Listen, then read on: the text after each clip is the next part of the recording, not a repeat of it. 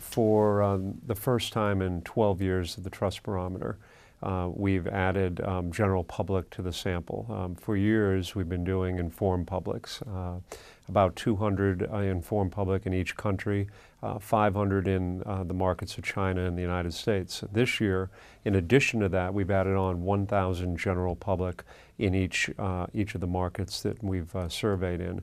We have a total sample size of over 30,000 people, substantially more robust sample that allows us to look at the data in a variety of different ways and to begin to cut the population by, say, gender, age cohorts, professional status, by geography, by rural versus urban. So there are a variety of things we can do with the data.